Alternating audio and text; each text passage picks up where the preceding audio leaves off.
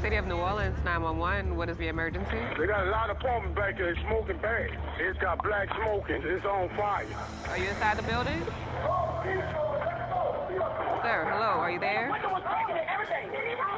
Hello? Yes, sir. Ready to send this over to dispatch. How many floors or stories are there? The second floor. Yeah, it's burning bad. The glass popping and everything. Do not try to put the fire out. Do not carry anything that is on fire. And do not use the elevator. Hello? Hello?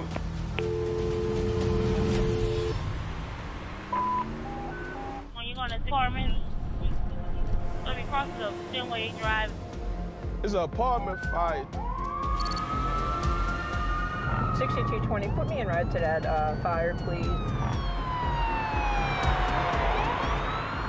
Please, let's get another unit rolling out that way. Ladder 13 advised people still inside the building.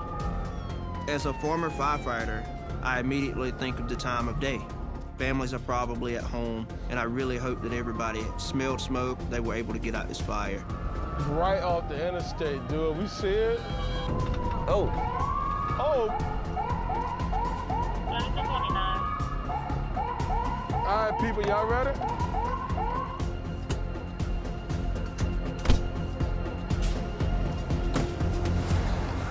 Damn. I hope nobody ain't in there. Hey, y'all on that scene yet? Yeah, we're here, and it's rolling. All right, keep me advised, see if we need to activate an MCI.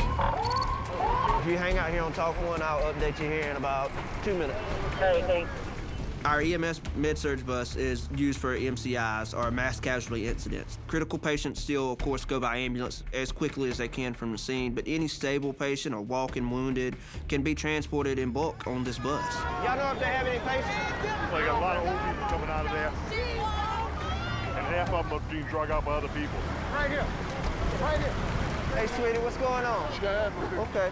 Hey, look, let me put this on your finger, love. All right, Keely, we're with one patient now. Look, let me listen to your lungs, sweetheart. Good job. Breathe. Nice deep breaths. Yeah, you may want to send another unit and maybe a sprint this way. They don't know if everybody's out of the building. Nice deep breaths. All right, good. All right, you sound good, all right? Do you want to go to the hospital? You know? Smoke inhalation is a big concern because when they inhale that smoke, that's a lot of bad stuff going into the lungs, and that could cause all type of problems. If your underlying health condition is asthma, that just made it worse by 10. If you get a little tight, let us know, all right? How many people? Got a ton of people in the back that Yeah. How many units do you have out here? Just us. I got another one. I told them we need another one this way. And we got a sprint unit coming this way. I'm pulling up on scene now. I'm hoping that most of the people are out. When I get on scene, this fire is huge. It is roaring. This could be really bad. The whole complex is up in smoke. I need to find out how many patients we have, how many fatalities we have, if any, if we know if anybody is still trapped in the building. I need to start getting together what resources we need to bring in. We got about 50 people standing here, one possible patient. I don't know what's on the other end. I can't get to them. I'd like to get the RTA buses just to put people in to sit, and that way they're not in the cold. Like, I'm hoping that most of the people are out. We need to get these people some type of a warm environment for them to sit in. RTAs, they have all the public buses that run regular bus routes. So in the middle of the night, there's not a lot of buses. However, these people are out in the cold. We need somewhere to put these people before they start having medical issues and become patients. I got the bus coming. Where's my man? Do you know if anybody's in here or? Well, they're going to be evacuating pretty good right now. Okay. They trying, though. I just talked to Fire Command. They think that everyone is out. Hey, so look, we got an RTA bus coming out here. That way y'all have somewhere warm to sit, okay? Notify the Red Cross and see if we can get them out here, please. See if they have extra blankets that they can bring. Yeah, boy. I see all the kids. So you got everybody? All my family out here. All right, good, man. I was in the apartment right across from me. Well, I'm glad you got out, all right? Is that your bag? Yeah, I can't lift it. Come on. I absolutely think that we not only are providing, medical attention to these people, but emotional support. Thank you, baby. You're welcome. Got people that lost everything. I mean, you sit there and listen to them, give them a hug. Sometimes that's all people need. They just need to be hugged, and they just need a shoulder to cry on. If we can't help you medically, we'll help you emotionally, too. Thank you. Yo, okay? Yeah. You good, little man? All right. Stay warm, all right?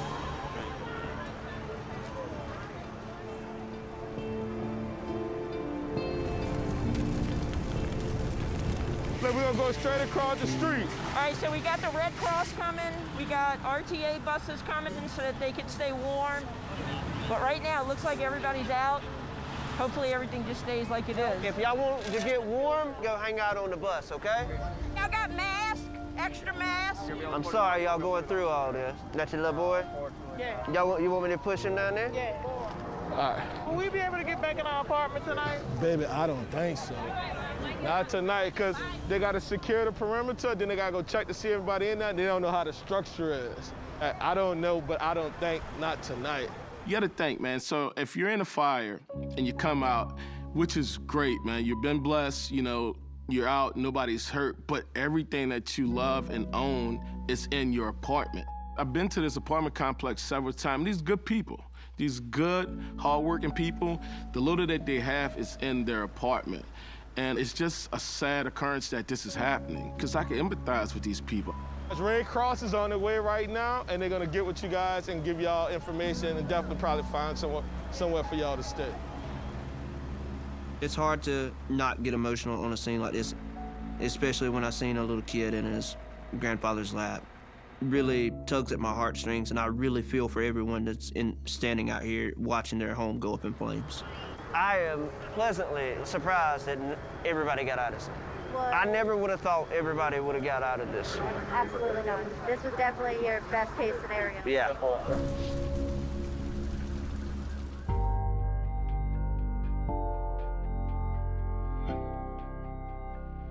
Be safe, be strong. Let's do this. Get that stretcher in here. You're gonna bleed to death. Grab the nozzle, grab the nozzle. They're not dead. I can work with that.